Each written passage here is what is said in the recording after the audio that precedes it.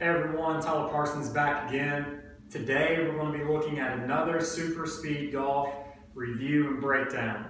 So I did the one back in the summer. It's been roughly 6 months. Been doing some training and everything like that. Very cold today in Kentucky, so not the best. I've already done my warm-up, 129.2. We'll go through a level 1 protocol, hit, and we're going to see what we get.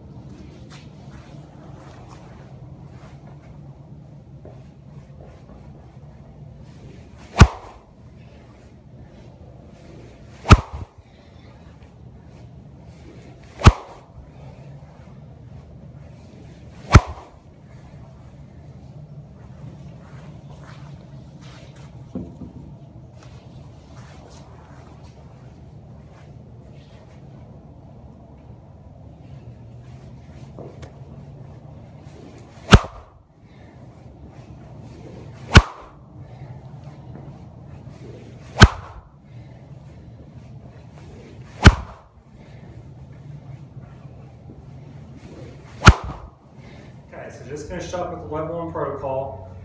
I've got the number blown up, hopefully you can see it. I'm going to hit around 8 to 10 balls, sort of see what we get with the speed. Again, it's cold, standard length drivers, so it's not going to be anything impressive as far as those numbers go. We just want to see if they're higher. Of course, I'm checking with TrackMan. I don't know if you can see it, but I have the speed radar set up as well, so we'll get going.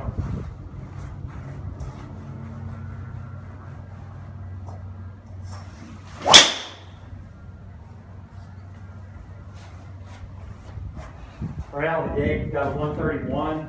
I'm thinking we're going to see something a little bit faster. The swing radar is showing 138.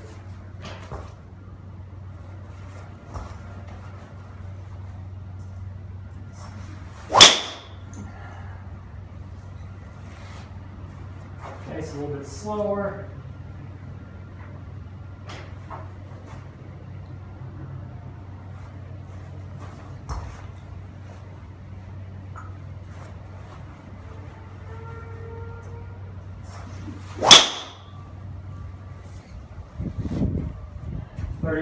.6.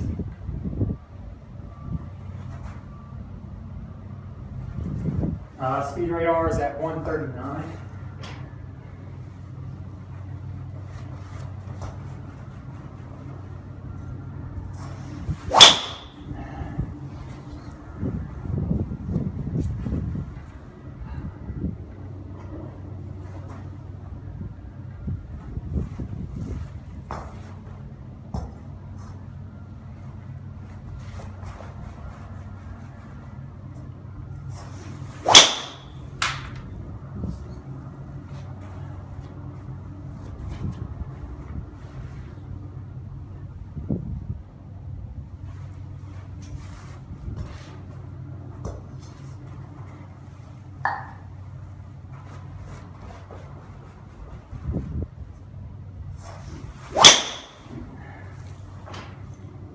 All right, so we're going with one more.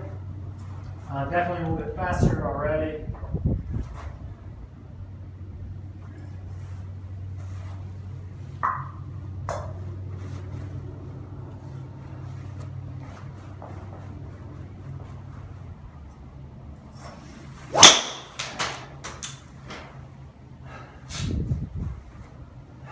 .3. So again, distance, it's about that speed. Now keep in mind, speed doesn't always mean further. We still have to hit it solid. You have to have the right spin rate, the correct launch angle. But a big component behind hitting it further is going to be getting that speed. Everybody needs a little bit more, hitting it very solid, perfect launch, you're going to get longer drives. So Superspeed Golf, wrap up as a review.